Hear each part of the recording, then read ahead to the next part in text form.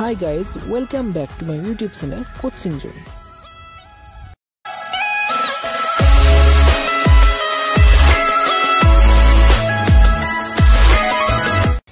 Hi বন্ধুসকল, আজি মই আপোনালোকৰ ওচৰলৈ অন্য এটা ভিডিঅ' আগবঢ়াই লৈ আহিছোঁ আৰু আজি আমি এই ভিডিঅ'টো ডিছকাছ কৰিম ক্লাছ 8 মেথছ টেক্সটবুকৰ যিটো আমাৰ 5.3 অনুশীলনী আছে তাৰ প্ৰথমটো পাৰ্ট। আৰু আজি আমি এই পাৰ্টত জানিবলৈ চেষ্টা কৰিম যে ইয়াৰ 1 নম্বৰ 2 নম্বৰ আৰু 3 নম্বৰ অংককেইটা কেনেকুৱা ধৰণে সমাধান কৰিব পাৰোঁ। কিন্তু ইয়াৰ লগতে আমি জানিব লাগিব যে এই যিটো আমাৰ অনুশীলনী দিয়া আছে এই অনুশীলনীটো কিহৰ ওপৰত নিৰ্ভৰ কৰি দিছে। আচলতে এই অনুশীলনীটো নিৰ্ভৰ কৰি দিছে সম্ভাৱিতাৰ ওপৰত। বন্ধুসকল, আমি দৈনন্দিন জীৱনত প্ৰায় বিভিন্ন ধৰণৰ কথা বতৰা পাতি থাকোঁ, যেনেকুৱা ধৰণৰ আছে আজি বৰষুণ দিয়াৰ সম্ভাৱনা আছে বা এই বছৰ গৰম খুব পৰিব বা বিভিন্ন ধৰণৰ তেনেকুৱা ধৰণৰ আমি সম্ভাৱনাৰ কথা কৈ থাকোঁ। কিন্তু আপোনালোকে জানে যে এইবোৰ যদি আমি বৈজ্ঞানিক দৃষ্টিভংগীৰে ক'বলৈ যাওঁ তেন্তে ইয়াক আমি গাণিতিক দিশৰ পৰা আমি অতি ভালদৰে ক'ব পাৰোঁ। সেয়েহে ডাঙৰ যিবিলাক আমাৰ কোম্পানী আছে তাৰ লগতে জড়িত বিভিন্ন ডাঙৰ যিবিলাক বিজনেছ আছে সেই সকলোবোৰত এই সম্ভাৱিতাৰ বাবে একোজন মানুহ নিযুক্ত কৰা হয়, য'ত তেওঁলোকে কোম্পানীটোৰ ভৱিষ্যতে কেনেকুৱা ধৰণৰ স্কিম আনিলে কেনেকুৱা ধৰণৰ কাম কাজ কৰিলে কোম্পানীটো বৰ্তি থাকিব বা কোম্পানীৰ পৰা লাভৱান হ'ব, লগতে জনসাধাৰণৰ লাভৱান হ'ব, এই সকলোবোৰ কথা তাত ডিছকাছ কৰা হয়। আৰু সেয়েহে আমি সাধাৰণভাৱে হ'লেও সম্ভাৱিতাটো জানিব লাগে। আৰু এইখিনি কথা জনাৰ পাছত আমি দৈনন্দিন জীৱনত আমাৰ যিবোৰ সম্ভাৱনাৰ কথা ক'বলৈ যাওঁ সেইবোৰ আমি অতি ভালদৰে বুজি পাবলৈ সুবিধাজনক হয়। গতিকে আহকচোন আজি আমি ইয়াৰ ওপৰতে ভিত্তি কৰি আমি অংককেইটা জানিবলৈ চেষ্টা কৰিম আৰু ভালদৰে জানিলেও আমি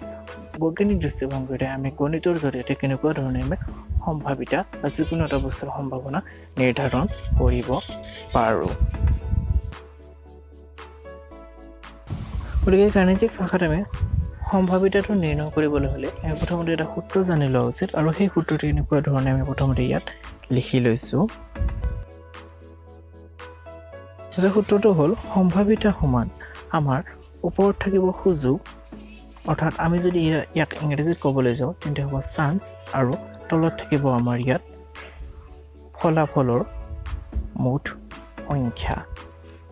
বা ফলপ্ৰাপ্তিৰ মুঠ সংখ্যা। গতিকে ছাত্ৰ ছাত্ৰীসকল, এই দুটা কথা আমি লিখাৰ পিছত সুযোগ আৰু ফলপ্ৰাপ্তিৰ মুঠ সংখ্যা আমি জানিব লাগিব যে সুযোগ কি। সুযোগ হ'ল আমি যিকোনো এটা ক্ষেত্ৰত ক'বলৈ গ'লে কিমান আমাৰ সেইটো পোৱাৰ চান্স এটা আছে। আমি চান্স শব্দটো ইউজ কৰিলে বুজিবলৈ বেছি সুবিধা হ'ব। যদিহে আমি মোনা এখনত আম থাকে তেন্তে পকা আম আৰু কেঁচা আম যদি আমি নিৰ্বাচন কৰিবলগীয়া তেন্তে আমাৰ পকা আম উলিয়াই অনাৰ মোনাখনৰ পৰা নচোৱাকৈ কিমান সম্ভাৱনা আছে, এই যিটো চান্স আছে সেই চান্সটোকে আমি ইয়াত সুযোগ বুলি ক'ম। লগতে ফলপ্ৰাপ্তিৰ মুঠ সংখ্যা, অৰ্থাৎ মোনাখনত কিমানটা টোটেল আম আছিল সেইটো হ'ব ফলপ্ৰাপ্তিৰ মুঠ সংখ্যা। গতিকে আশা ৰাখিছোঁ সম্ভাৱনাৰ যিটো আপোনালোকে বা সম্ভাৱিতাৰ যিটো আপোনালোকে সূত্ৰ আছিল সেইটো অতি ভালদৰে বুজিবলৈ। ইয়াৰ পিছত আমাৰ প্ৰথম যিটো অংক আছে অংকটোৰ মাজলৈ হৈছে ইয়াত কৈছে যে আকস্মিক বক্তৃতাৰ প্ৰতিযোগীৰ বাবে বিচাৰকে কাগজৰ টুকুৰা কিছুমানত বিষয়সমূহ লিখি প্ৰতিযোগীয়ে নিৰ্দিষ্টকৈ এখন থালত ৰাখি থলে। বিষয়সমূহ A, B, C আৰু Dৰে চিহ্নিত কৰিলে এজন প্ৰতিযোগীয়ে বাছনি কৰা ফলাফলসমূহ কি হ'ব যদি। গতিকে আকস্মিক বক্তৃতা অনুষ্ঠিত কৰাৰ পিছত তাৰ যিবোৰ বিষয় থাকিব সেই বিষয়সমূহ ABCD ভাগ কৰাৰ পিছত গতিকে আমাক প্ৰথম প্ৰশ্নটো সুধিছে যে তেওঁ যিকোনো এটা টুকুৰা বিচাৰিবলৈ দিয়া হ'ল। যদিহে এজন প্ৰতিযোগী যিকোনো এটা তাৰে টুকুৰা নিৰ্বাচন কৰিবলৈ দিয়া হয় তেন্তে তেওঁলোকে সেই নিৰ্বাচন কৰা টুকুৰাটো কি পোৱাৰ সম্ভাৱনা আছে সেইটো আমাক ইয়াত উলিয়াবলৈ কৈছে। গতিকে আমাৰ প্ৰথম যিটো এনচাৰ হ'ব এই প্ৰথম এনচাৰটো আমি এনেকুৱা ধৰণে লিখিব পাৰোঁ যে প্ৰথমতে ইয়াত নম্বৰটো আমি লিখি লৈছোঁ 1 নম্বৰৰ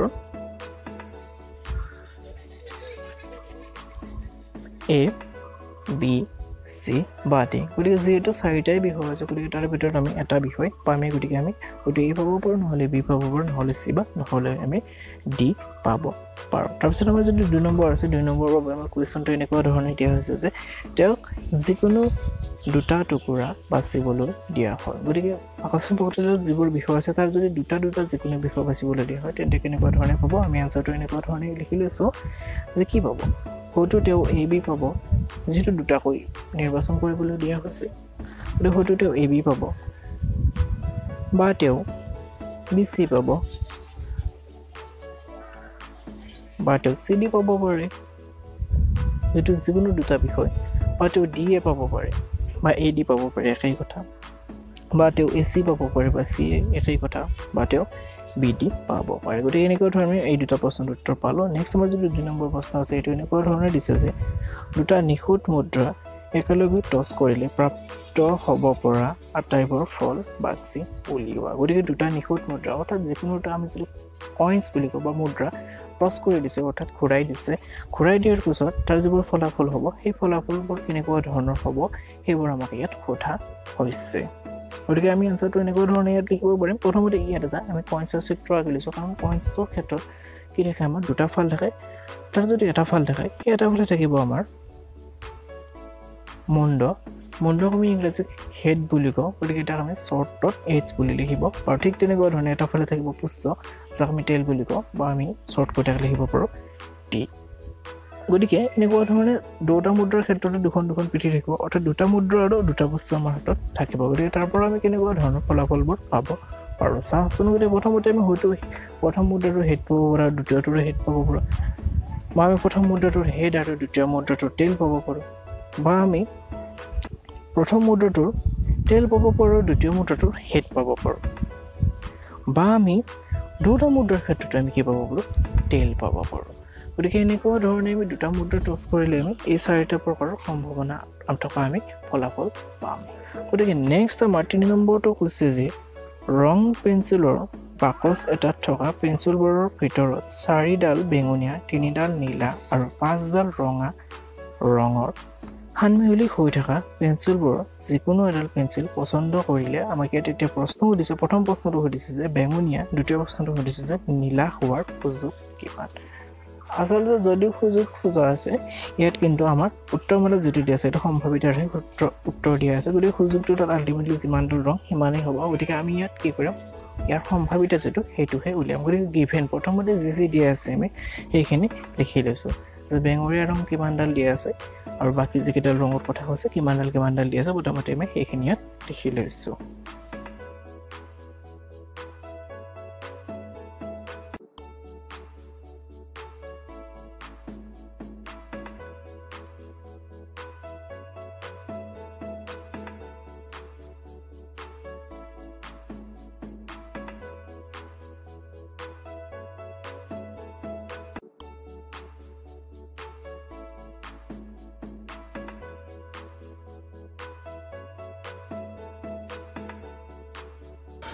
গতিকে এনেকুৱা ধৰণে আমাক দিয়াই থকা তথ্যখিনি লিখাৰ পিছত এতিয়া আমাৰ যেটো মুঠ ৰং গতিকে আমি যেটো সম্ভাৱিত সূত্ৰ প্ৰয়োগ কৰি অংকটো কৰিবলৈ হলে আমাৰ ফলপ্ৰাপ্তিৰ মুঠ সংখ্যা লাগিব গতিকে ইয়াত যেটো মুঠ যেটো যোগফল হ'ব এটো ফলপ্ৰাপ্তিৰ মুঠ সংখ্যা আৰু একেটা যোগ কৰিলে আমি টোটাল পাম 12ডাল গতিকে মুঠ যেটো ৰং আছে এটো 12ডাল পালো গতিকে এতিয়া আমাৰ যেটো প্ৰথম প্ৰশ্ন আছিল সেই প্ৰশ্নটোৰ আমি উত্তৰটো লৈ আহিছো গতিকে 1 নম্বৰতে যেটো আমাৰ প্ৰশ্ন দিছিল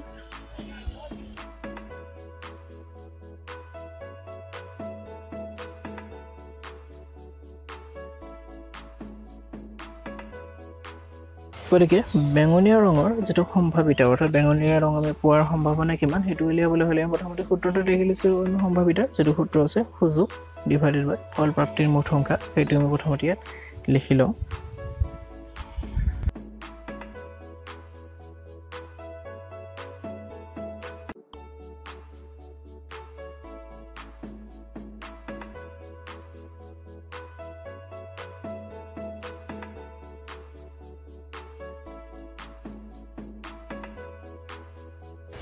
এতিয়া আমি ইয়াৰ যিখিনি মান আছে সেইখিনি বহাই দিম যেনে আমাৰ সুযোগ হ'ব 4 আৰু ফলপ্ৰাপ্তিৰ মুঠ সংখ্যা 12 আছিল গতিকে এটো এনেকুৱা ধৰণৰ কথাকটি কৈ দিয়াৰ ফলত আমাৰ আলটিমেটলি যেটো আনসাৰ হ'ল হেতু হ'ল 1/3 গতিকে আমাৰ বেঙুনীয়া ৰঙৰ সম্ভাৱিতা হ'ব 1/3 অৰ্থাৎ 3/1% আমি পোৱা চান্স আছে নেক্সট আমাৰ যেটো 2 নম্বৰ আছে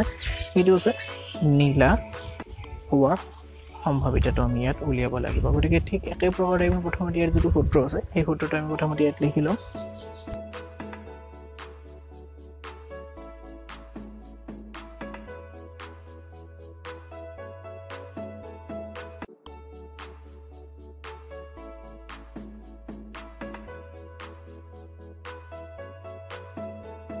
ফটোটো লিখি লোৱাৰ পিছত এতিয়া আমি আমাৰ ইয়াত যিখিনি আমাৰ দিয়া আছে এই তথ্যখিনি আমি ইয়াত কৰিলাম যে সুযোগ আমাৰ কিমান আছিল অৰ্থাৎ নীলা ৰং আছিল আমাৰ 3টা গতিকে সুযোগ 3 হ'ব আমাৰ আৰু যে ফলপ্ৰাপ্তিৰ মুঠ সংখ্যা 12 গতিকে কটাকটি কৰি দিলে আলটিমেটলি আমি এনসাৰটো পাম 1/4 অৰ্থাৎ আমাৰ নীলা হোৱাৰ সম্ভাৱনা যিটো ৰং পেঞ্চিলৰ হ'ব এইটো 1/4 গতিকে আশা ৰাখিছোঁ ছাত্ৰ-ছাত্ৰীসকলে এইকেইটা অংক অতি ভালদৰে বুজি পালে অংককেইটা অতিকৈ সহজ কিন্তু দৈনন্দিন জীৱনত এইকেইটা সদায় প্ৰয়োগ কৰি থাকে গতিকে ছাত্ৰ-ছাত্ৰীসকলে এইকেইটা অতি ভালদৰে বুজি লোৱাটো অতিকৈ প্ৰয়োজন আশা ৰাখিছোঁ ভিডিঅ'টো চাই ভাল পালে যদি ভিডিঅ'টো চাই ভাল পালে তেন্তে প্লিজ ভিডিঅ'টো লাইক কৰি দিবলৈ নাপাহৰিব আৰু লগৰীয়াবোৰকো শ্বেয়াৰ কৰি দিবলৈ নাপাহৰিব আৰু যদি এতিয়ালৈকে চেনেলটো ছাবস্ক্ৰাইব কৰে তেন্তে প্লিজ চেনেলটো ছাবস্ক্ৰাইব কৰি দিব মই ইয়াৰ পিছত যিকেইটা আমাৰ অংক আছে অংককেইটা আপোনালোকৰ ওচৰলৈ অতি সোনকালে লৈ আহিছোঁ আশা ৰাখিছোঁ সকলোৱে ঘৰতে আছে নেদাবলৈ আছে ভিডিঅ'টো চাবলৈ বহুত বহুত ধন্যবাদ